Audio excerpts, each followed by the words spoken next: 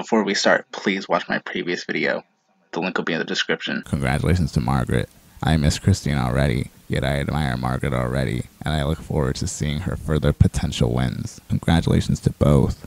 She had a great run, and we'll see her again in the Tournament of Champions, which Ken confirmed when he introduced the game after Margaret won.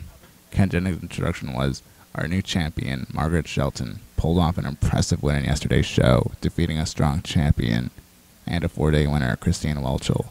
There's a good chance we'll see Christine again this fall in the Tournament of Champions, but in the meantime, let me welcome Christy and Whelchel to the show. Christy is so close to Christine.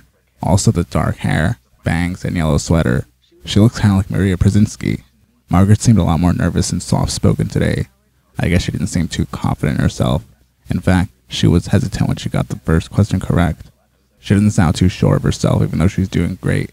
Margaret ended the first round winning $6,600. Whelchel was in second place at $5,200, and Christy was in third place at $1,600. Margaret got both of the daily doubles in Double Jeopardy. The first year was $3,000, answered correctly, and in the form of a question, and that took her to $18,800. The second, she asked, may I please wager $3,000? She was already at $20,800 by the time she got the second daily double, so she's already doing excellent. After she asked, may I please wager $3,000? Ken told her, yes, and only because he asked so politely. She smiled. At this point, I noticed she was progressively getting more anxious. She unfortunately answered wrong, and acknowledged she answered wrong and went down to $17,800. Margaret ended Double Jeopardy winning $19,400. Whelchel was in second place at $14,400, and Christy was in the lead at $7,600. The final Jeopardy category was Art Museums. The question was, before its 1959 opening, 21 artists protested its design, saying it would make paintings look tilted and askew. The only building I know that's tilted is the Leaning Tower of Pisa, which could have potentially inspired the museum. Probably not. The answer was the Guggenheim Museum, which all three contestants answered correctly. Margaret wagered $5,000 and that took her final score to $24,400 and a 2-day total of $41,000 even. Jeopardy uploaded, playing Jeopardy is a lot like getting married, which was overheard on set, which made me realize something rather strange in my life. I thought a lot more about trying out for Jeopardy than I ever anticipated getting married. I'm single and never been married, and I never tried out for Jeopardy, so I know how playing Jeopardy is like even less. Well, the only Jeopardy I played was the video games, and that doesn't really count. Margaret admitted she was scared tonight as she asked, does it ever get less scary? Christy and the audience laughed after Ken asked, playing Jeopardy? Ken then asked Margaret what the emotions like. Terror. Then Ken asked to compare it to something in non-Jeopardy life for people who are watching. Then we get to the title of the video. It's a little bit like getting married. Like, you want to do it, but you're scared, you know? They all laugh before the video ends, and Ken's comment, it's a much shorter commitment, from the guy who won 74 games. So now I have to ask, how's it like getting married? Compared to something non-marriage related to the single people out there. Or by single people, in this case, me. Ken introduced the following game answering Margaret's question. At the end of yesterday's show, our 2-day champion, Margaret Shelton, turned to me and asked a simple question. Then it shows the overheard on set clip that we just took a look at. Does it ever get less scary? Christy and the audience laugh after Ken asked, playing Jeopardy? Ken continues, my answer, Margaret, now that I had a little more time to think about it, is no, not really. The audience laughs. You just get better at pretending you're not terrified in this very weird situation. Let me wish good luck to our newcomers, Ryan and Lewis. I hope you all have a as non-scary game with us as possible. Ryan got the first daily double for $600, unfortunately didn't answer, and went down to $2,000. Lewis ended the first round winning $3,800. Margaret was in second place at $4,600, and Ryan was in the lead at $5,200. The first category introduced in Double Jeopardy was 1972, 50 years ago. That's pretty crazy. Lewis got the first daily double in Double Jeopardy, wagered $2,000, which was the amount the question was already worth. Unfortunately answered wrong, and went down to $5,800. After Margaret answers, what is the shape of water? Ken points out, you seem puzzled, like you didn't see that in Esperanto. Margaret laughs, and I hope that helped her feel less terrified. He got both daily doubles. Ryan got the second daily double in Double Jeopardy. He made it a true daily double. Fortunately for him, this was one of the easier daily doubles. The question was, in 2021, Gary Avis danced Virgil in a Royal Opera House production commemorating the 700th anniversary of this poet's death. The answer was Dante Alighieri, and that took in $14,400. Dante died on September 1321, which would have made the timing for the spooky literature I plan to do in October that much better. Margaret ended Double Jeopardy winning $8,600. Lewis was in third place at $8,200, and Ryan was in the lead at $14,800. Looks like it's a non-scary game for Ryan. The final Jeopardy category was European cities. The question was, pizzo means protection money. The audio pizzo movement was founded in the city in 2004. The only regions I could possibly think of are Venice, Florence, and Sicily, all of which seem too obvious. The answer was Palermo, the capital of Sicily, where this anti-mafia program started. Margaret and Lewis answered correctly. Ryan didn't answer. He risked $2,401 and went down to $12,399. Margaret wagered everything, and that took her final score to $17,200 and a 3-day total of $58,200. Ken asked, "Is it getting less scary?" Margaret smiled and answered, "No." "No, not at all," Ken added. Ken introduced the following game. As we began this week, it was 3-day champion Christy Whelchel who was competing to win her 4th game and become the first 4-day winner since our super champ Amy Schneider completed her 40-game run on the show. She succeeded today. As we wrap up the week, it's our current champion Margaret Shelton who defeated Christy, who is going for her 4th victory. Will she make it to Monday? Or will Caitlin and Adrian celebrate the weekend as a new Jeopardy champion? I already predict Margaret winning 5. Around 5 to 7. She really has a lot of potential. We've seen and heard how shy and unsure Margaret sounded. Caitlin was the opposite. Margaret got the first daily double. I would like to wager 1,000, please. She answered correctly and went to 1,200. One of the questions is, in a work by L. Frank Baum, the Scarecrow and this character are captured by a female giant and turn into a bear and an owl. I like how one of the few games Amy Schneider's mentioned, this question shows up when she has a tattoo of the Wizard of Oz. The mini anecdotal interview sort of followed a game category. Adrian was on a team that built the largest yo-yo, building the yo-yo that has the longest string. A yo-yo is a toy and not a game. Close enough though, right? Adrian Alcala is from Great Barrington, Massachusetts. Now, you built software for a living, but that's not all you built. You were also on the team that was going to build the world's largest. Adrian answers, yo-yo. Strictly speaking, it wasn't the largest yo-yo. It was the longest yo-yo string. We went up to the top of a 277-foot tall skyscraper and dropped the yo-yo off. And as you know, if you use the yo-yo, you have to give it a little flip at the bottom so it will climb back up. We had an electric motor, and the flip did not work, so it was an attempt. Caitlin's anecdote was about a car accident that no one believed she went through because it was April 1st. Pranks count as games, right? Caitlin McHale is a university marketing manager from Philadelphia. You once had a car accident and no one believed you. Why? Caitlin answers, "Yup, so I was on the way to high school and we go in a car accident on the way there. So when I got into class, I had to explain it to everyone why I was late. And they were kind of giving me these funny looks like they didn't believe me. And I didn't realize why until I had to write the date on the assignment, and it was April 1st. Ken laughs and concludes, "That'd be a terrible prank to get into made a car accident." That's one of my worst fears, is something bad happening to me on April Fool's Day. I know Scott Joplin died on April Fool's Day in 1917, which had to have been the worst day to die. Margaret's anecdote was a Tetris game on a refrigerator. This was posted on their shorts titled, "Don't Challenge Margaret's Refrigerator Tetris Abilities."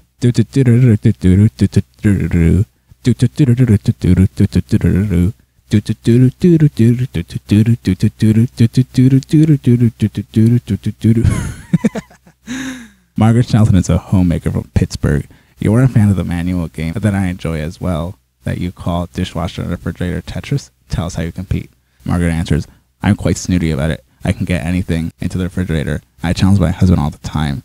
The other day, he's like, 'You can't get that in there.' And I was like, 'Jake, I could get you in there.'" Ken of the audience laughed. Adrian ended the first round winning $2,200 and corrected himself before Ken could. Caitlin in second place at $3,600, and Margaret was on the lead at $7,200. Margaret got the first daily double in Double Jeopardy. She made it a true daily double. I love her confidence in the following clip. "I would like to make it a true daily double." And wow. I love her confidence. I mean, this is my shot, right? You seem so earnest about it. She wagered $7,600, answered correctly, and went to $15,200. She's doing great. I hope this means Jeopardy's getting less scary for her. Adrian ended Double Jeopardy winning $4,600. Caitlin was in second place at $5,600. And Margaret was in an Amy Schneider-style lead at 24,000. The final Jeopardy category was literary characters. The question was, Dostoevsky wrote that this title man in an earlier European novel is beautiful only because he's ridiculous. The author of Crime and Punishment can only help me so much. How earlier is the novel? The answer was the Don Quixote. While none of the contestants answered correctly, Ken informed Adrian Dostoevsky actually was thinking about Prince Mishkin when he wrote this letter, but it was a different novel, so that's not correct. While Dostoevsky was writing The Idiot, he was thinking about Don Quixote. My immediate guess was the Don Quixote, which I knew would be wrong. Now is the time for Don Quixote. What's also funny is, the last time Final Jeopardy category was literary characters, none of the contestants answered correctly either. Only this was Matt Amodio's third game, while the category was on Margaret Shelton's fourth game. Margaret wagered $2,500, which took her down to $21,500. She's now at a 4-day total of $79,700. The overheard on set for this game was under the title, A Winner for the First Time in My Whole Life. Caitlin starts by saying, not bad for a couple hours of work. Margaret repeated, good game, good game. That is kind of crazy because all it seems like it just takes no time at all, right? And then suddenly, in some cases, you are a 4-game Jeopardy champion. We then get to the title of the video, A Winner for like the first time in my whole life. Usually it's one of Ken comments that's the title of the overheard on set, which strangely amuses me. Even the thumbnail is Margaret's reaction, so really, this was Margaret's time to shine. Ken reminds Margaret she won almost $80,000, then asks her plans, which she answers jewelry. She also talks about jewelry in one of her anecdotes. Margaret Shelton is a homemaker from Pittsburgh, Pennsylvania. We've already seen a couple of different necklace options from you on the show, but you've been a lifelong fan of yours. Tell me about your childhood necklace. She answers, when gumballs used to be a thing, you get rings out of there. Most children lose them or whatever. I would wear them until they disintegrated. Ken laughs. Maureen continues, so yes, I don't have children. I don't take vacations. I just have jewelry. Ken's final comment is more about the gumball. I'm disturbed to hear that gumballs don't exist anymore. This has been a sad interview portion for me. I love Ken's humor. The video ends on all of them laughing. We are now on our 5th day. Let's see if Margaret will be the first 5-day winner since Amy Schneider. Ken Jennings' instruction was, welcome all to a new week on Jeopardy. After Friday's show, our returning champion Margaret said to me, this is the first time I've ever won anything in my life. Well, you're now a 4-game Jeopardy champion, which means today you stand on the threshold of locking up a spot with a 5th win in our next Tournament of Champions in the fall, alongside the season's other great champions, Andrew He, Tyler Rode, and of course, players like Jonathan Fisher and Matt Amodio and Amy Schneider, who went on to win much longer runs. So it's an important game for you, and for our newcomers, Maureen and Clay. Good luck to all 3 of you. At this point, I realized how much of myself I see in Margaret. I don't recall winning anything in my life either. I'm of course much younger than Margaret, and I doubt I'll win anything. As much as I hope Margaret wins, and seeing her excellent potential, it would be amazing to see her compete against the champions named in the preamble. Though I hope it didn't add any pressure by naming them. She was smiling after all. A bit of a nervous smile, which I hope isn't the case. Let's take a look at Margaret's 5th win. As soon as the game began, Ken asked, where to first, champ? I wonder if he called her champ because she said she never won anything in her life and was giving her confidence. 2 contestants were in the red. Maureen sort of sounds soft-spoken in a different way. She seems humble and polite. She reminds me so much of Katie Reed, who competed in the Professor's Tournament. She's definitely having fun in the first 5 minutes. Also, I pointed out other times please was said after every selection. Margaret and Maureen said please after every single selection. I can't help point this out. I just admire the politeness of the 2 contestants. The mini anecdotal interviews were all interesting. While it was mentioned that Christine Whelchel was the first 4-day winner since Amy Schneider, and Margaret Shelton could potentially be the first 5-day winner since Amy Schneider, Clay Cooper was the first contestant who scored a perfect 1600 in the SAT since Amy Schneider. Clay Cooper scored a perfect 1600 in the SAT. Clay Cooper from Las Vegas is an SAT and SAT tutor, and I want you to defend your existence, Clay. Tell me your qualifications for being an SAT and ACT tutor. Clay answers, yeah, I am the only person that I'm aware of who has 4 perfect scores on the high school standardized test. 2 on the SAT, 1 on the ACT, and 1 on the PSAT. Ken adds, not to brag. The audience laughs before Ken adds, just a little. Then Ken concludes, so if you're going to an SAT or ACT tutor who doesn't have a perfect score like Clay, Clay answers, you're just not trying hard enough. What are you doing in your life? Asks Ken. Meanwhile, the amount of twins in Maureen's life is astounding. Maureen O'Neil from Rye Beach, New Hampshire is an executive assistant and one of a pair of twins and not the only twins in your family. Margaret answers, no, there are 5 sets currently, so I'm a twin. My brother is a father of twins. My eldest brother is a father of twins. I have a first cousin who is a mother of twins, and I have twin first cousins. Ken comments, everyone in your family lives in fear of finding out they might have kids. Maureen answers, hence my status. Ken, yes. Wait, what is her status? Now that I said it out loud, that's just confusing. I don't know if that means she's single or if she doesn't plan to have kids. I don't know. Margaret is an Anglophile and loves all things British. I love the money, the climate, everything, and it comes from being able to stay up late. If we were watching like Masterpiece Theater, Sherlock Holmes, that kind of stuff. Ken comments, those are good for you, right? Your parents wouldn't let you stay up late for SNL or Carson.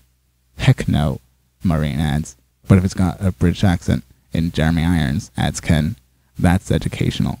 Margaret concludes, I noticed she's a lot less timid in this interview. He got both daily doubles. Clay got 2 of the daily doubles. The first he wagered 1,000, answered correctly, and was in the positive again at 800. Clay ended the first round and his score going down to 2,600. Margaret was in second place at 3,200, and Maureen was in the lead at $6,600. Clay got a daily double immediately at the start of Double Jeopardy. He made it a true daily double, unfortunately answered wrong, and went back down to 0. After Margaret selected science for 400, Ken thought she seemed excited. Margaret got the second daily double in Double Jeopardy. After Ken told her that she's 3,500 off the lead, Margaret thought she probably had to wager 3,500. I noticed she was less and less shy throughout her reign, and I hope this one moment meant Jeopardy got less scary for her. Notice how insistent she was? That's a great contrast from our first 2 games. Margaret answered correctly and was in lead at 10,300. Is that the Western Wall? No. That's really weird, Margaret asked. Is that the Western Wall? Instead of, what is the Western Wall? I've never seen that happen before.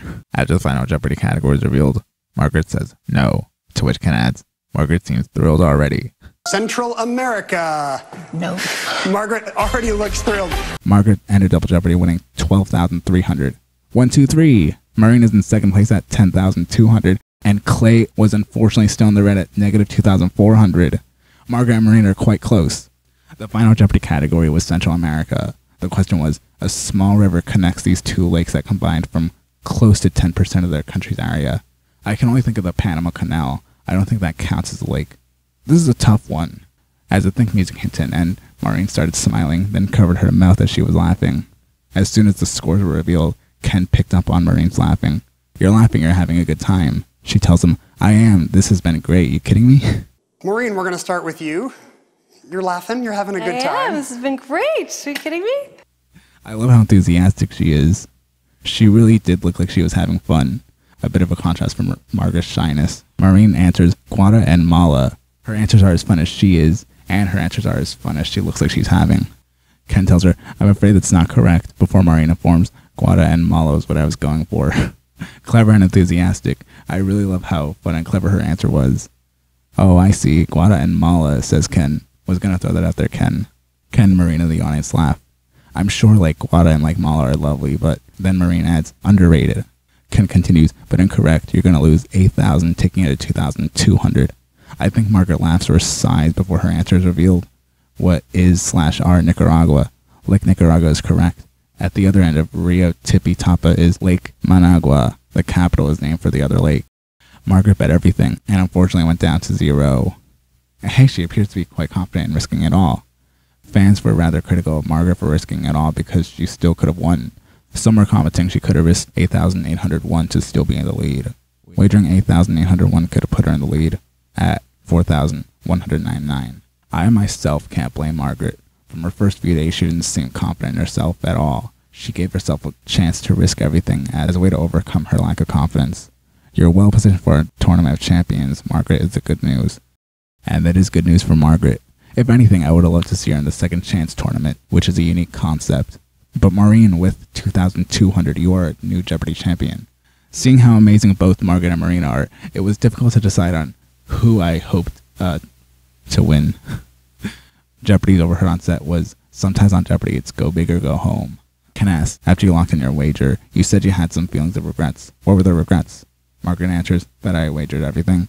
Ken adds, because there's a downside. Margaret agrees. Ken asks why she wagered everything. Maureen answers, I feel like every time you're on here, you have to shoot your shot. Go big or go home, basically, which is the title of the overheard on set. The audience claps and Maureen claps. Ken implies she's clapping because she's the winner, yet it looks like she's clapping for Margaret. Margaret has a pretty good standing for the Tournament of Champions, so it might not be her last time on Jeopardy.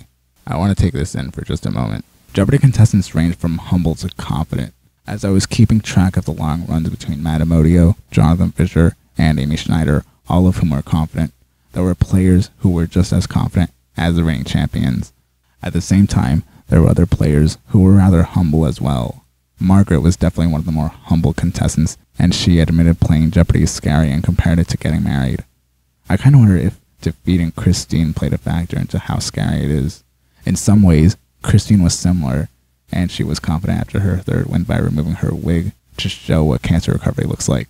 Margaret appeared confident in her penultimate and her final game by insisting on wagering $3,500 in her final double Jeopardy of her reign, and even though fans didn't agree she should have bet everything, that was also a sign of Margaret's confidence increasing. I'm sure it would have only gotten better for her if she did win more games. When she lost, my immediate reaction wasn't to suggest wagering everything was wrong. Instead, I hoped it truly got less scary for her. My only question now is, how did she feel after she saw her taping error? Seeing the taping can rekindle the memories of being on stage. Ken is a former champion himself. Margaret had to ask if playing Jeopardy ever got less scary. Now I wonder how this would have played out if Mayim Bialik was hosting. Not just for the question, throughout Margaret's reign. Mayim is excellent as a host, so I imagine she would have also been helpful. Well, congratulations to Maureen. We go from one beautiful contestant to another. We go from one 40 champion to another, and another.